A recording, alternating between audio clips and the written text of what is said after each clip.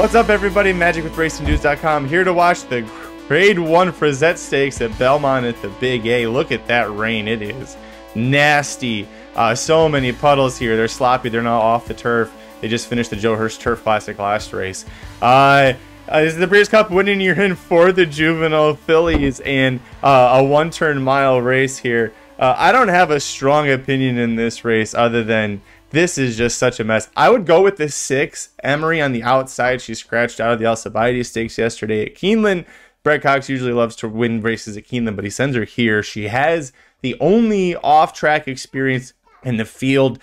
She is, however, a big favorite, so I would play her on top with the 1 and just FYI, the 5 underneath an exacta. But here they are for the Frizette, and they're off.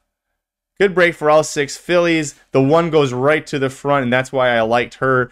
2 for 2, both wins gate to wire. The wins had been kind of slower times, but she was very comfortable doing it, and would not be a complete surprise to see her do well. A daughter of Maximus Mischief, his first crop, and he was a great, very precocious 2-year-old, and his crop seems to be doing that as well. Emery in a good spot there.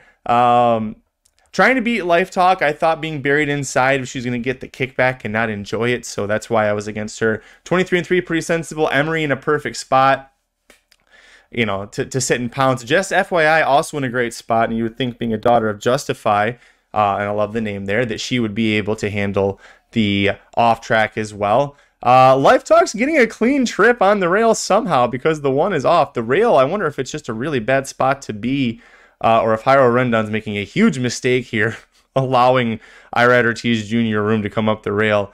Here come the 6 and the 5. We'll see. This is going to be a good effort. The 3 is the only one who's really kind of thrown in the towel. The 4 is also going. Emery's backing up. Emery's getting some kickback, and Emery is not liking that. And here's the rail opening for Life Talk, and holy cow. Daughter of Gun Runner, but look at Just FYI. The Gun Runner and Justify babies duking it out. Just FYI looks like as long as she can hold it straight, she's going to keep on. Emery, I don't want to say rebounded. The 1 more threw it in. Central Avenue, a great effort along the rail. She's going to get up for second at a big price, 18-1. Listen, a nice running of the Grade 1 Frizette Stakes there. Great effort from Just FYI. Back-to-back Grade 1 wins for owner George Krikorian. One with Warlike Goddess and Joe Hurst, and now wins with Just FYI. Good-looking filly, proven on fast, proven in the mud. A good effort there. It's hard to take a lot out of this when you know with like 98% certainty that the Breeders' Cup at Santa Anita is going to be fast in 2 turns, and this was neither fast surface or 2 turns. But she looked great. She looked professional. Very nice performance from Just FYI. I don't know if it's the distance for Emery. I don't know if that maybe it was. She seemed okay.